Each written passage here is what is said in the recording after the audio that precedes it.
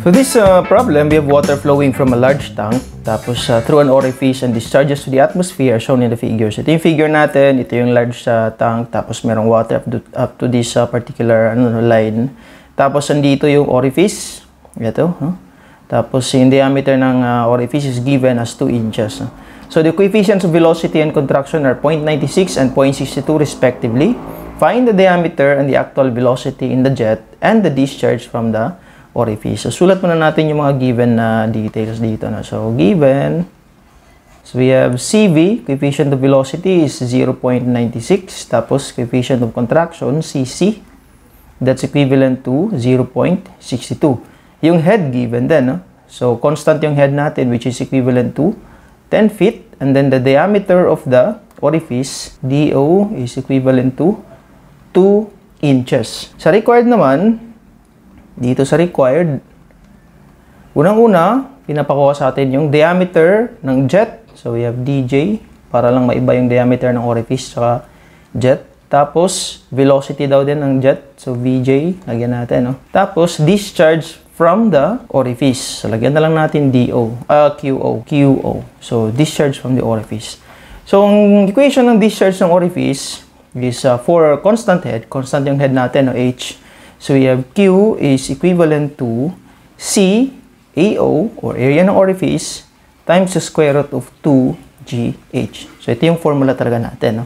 Where yung C natin is just CC, CV, tapos AO, square root of 2GH.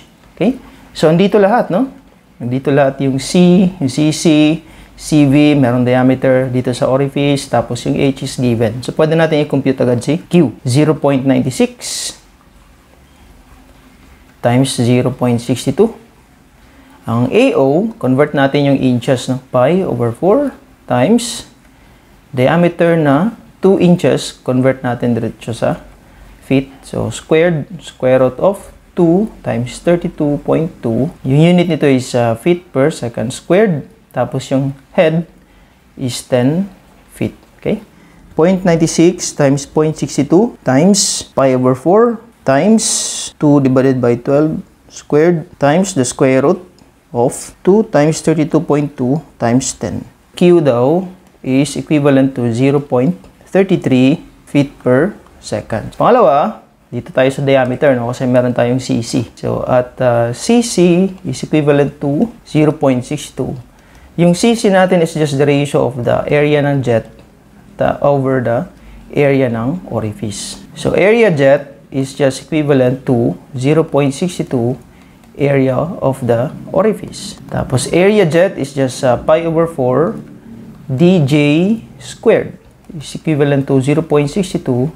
Ito naman, pi over 4 DO squared. So, makakancel dito yung pi over 4. Yan.